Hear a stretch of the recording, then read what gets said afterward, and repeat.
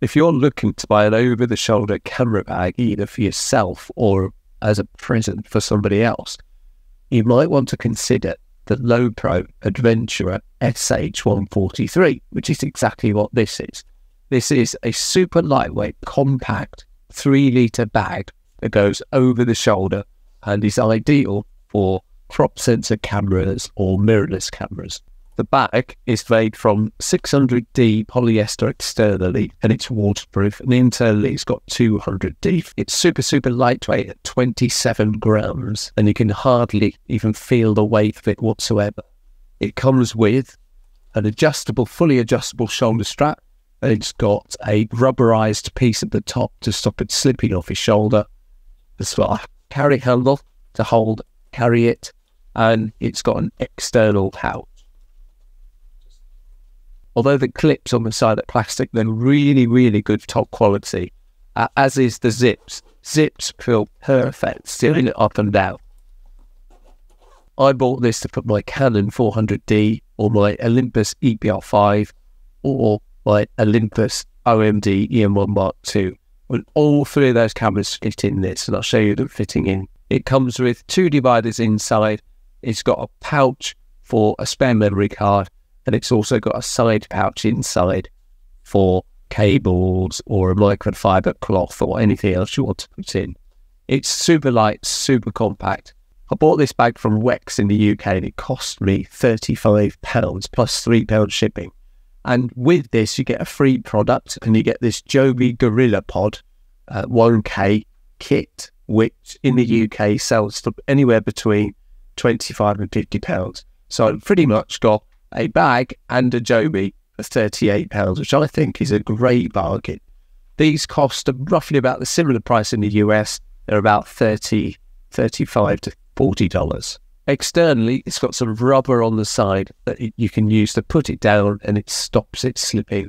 It feels really good quality. Now, let's have a look inside and see what it's like inside. The bag comes with 2 dividers, one here, one here. It has a pocket at the top where you can put a memory card in, and it also has a pocket at the side for putting cables or microfiber cloths, etc. It's really easy. If you don't need the dividers, obviously you can pull them out. And as you can see here, I've got my Canon 400D, and that slots in the bag really nice and easy. It fits perfectly in the bag. Canon 400D. Pop the cable in, and it folds up really nicely, just like that. Zips up, and there you've got your Canon in the bag. Now you can pull that out, and you notice there's also a bit more space in there if you want to put anything else that you might need. For instance, if you've got a bag of things, you can stick it in there just like that really easily. It's got lots and lots of room. Canon 400D DSLR camera. Obviously my Olympus EPL5 is just lots of room in there for the Olympus EPL5. It's perfect for it. There's lots and lots of room in there. In fact, you could get the 120 for the EPL5 if you've got an even smaller camera. My Olympus EM1 Mark II fits really nice and snugly in there, and it's just about fits perfectly. It's a bit snug, but it fits nice. It's exactly what I wanted it for, so it's ideal. It's got straps at the front, so if you want to put that on a belt, or if you want to attach that to another bag or anything else, you've got that option to put it on there. It's got rubber at the bottom, which you can stops it from moving, stops it from rolling. With that rubber, it won't roll, which is perfect.